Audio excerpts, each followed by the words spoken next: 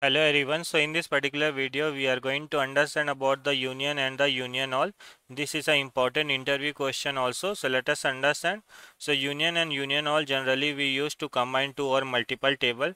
For taking example, suppose I have a two table. This is my table 1 employee 2023. I have a second table employee 2024.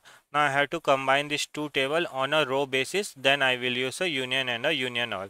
When I am saying row basis means this is the first table, right? So I want final output like this. I want all the rows from the first table, and after that I want all the rows from the second table. Means on a row basis, if I am doing a combining, then I will use for the union and the union all operation. So whenever you have to combine two or multiple table on a row basis, we use a union and the union all. Now what is the difference between the union all and the union? Let's try to understand. So whenever you will perform a union, so always remember, whenever you will perform a union, it will remove the duplicates value. For taking example, suppose this is the two table. Here if I will perform a union operation, then what will be the output I will get?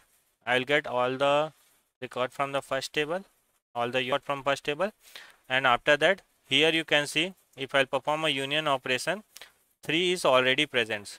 3 is already present here, right? So this records, it will not come again. We will get only this output. Means only the unique values you will get in the final output. So whenever you will perform a union operation, it will remove the duplicate while combining the table.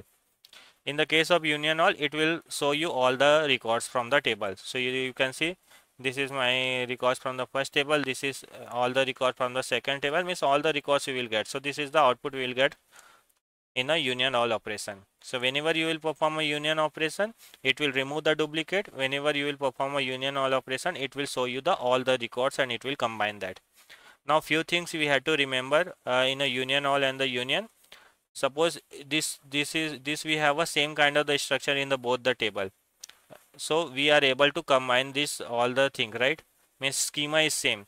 So whenever you will be having a same schema, then only you will be able to perform this union all and the union operation. For taking example, suppose you are doing a ID name only, this ID name from the first table and this from ID name from the second table you want to combine, then it will work because in the both the table ID name is present. Then you are able to combine. Now for taking example, suppose ID name you are taking from the first table and this ID and the name and the department you are taking from the second table. Now in this case, when you will perform a union operation, right? Because the schema is not same, in this case it will not work. So always you have to remember whenever you will perform a union and the union all operation, the schema should be same. Now let's take one example. Suppose I have this first table employee 2023. This is my second table employee 2024. Now let's see how actually we can perform a union operation. So what I will write? I will write first select star from table name 1. Select star from employees 2023. After that I will write union. Second table select star from employees, whatever the my second table name is, employee 2024. So this is the syntax. Select star from table 1, union, select star from table 2. If I'll perform union operation, means it will remove the duplicate. You can see it removed all the duplicate. If I'll show you the exact table also, this is my first table, this is my second table. You can see the 3 is present in the both the table, but in final output we are getting only one time, means it removed the duplicate. Now let's see how actually we can use the union all operation. So the syntax is very simple. What we have to write, select star from table 1 and after that union all, select star from table 2. Now if you select and if you execute, you will get all those records. Even though duplicate is present 2 times, you will get all those records. So that is the difference between the union and the union all. Now you have to remember whenever you are doing a combining in a union operation, whenever you are performing, the schema should be same. For taking example, this is my two table I have, right? This is my first table, this is my second table. Now if I am doing a union like this, so if I am doing a union like this, select ID name from employees 2023 and I am doing a union, select ID name from employees 2024.